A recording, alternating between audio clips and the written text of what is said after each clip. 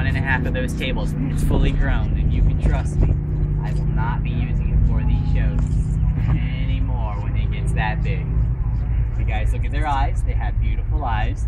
They also have a very neat way of protecting them. Let's say they bite onto something, just trying to scratch at them.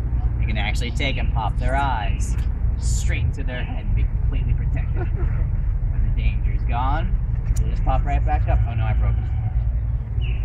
There we go. You can do it with one eye, you can do it with the other eye. You can do them both at the same time. It doesn't bother them at all. And that's what we got the tape on there for. If you guys look at their mouth, you can see little white teeth sticking out. Yeah. They have 82 teeth in there.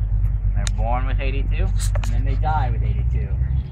They will have to go through thousands of these teeth throughout their lifetime. So they never have to worry about going to the dentist. And the whole reason we got Zeus out here is to give you guys a chance to hold them.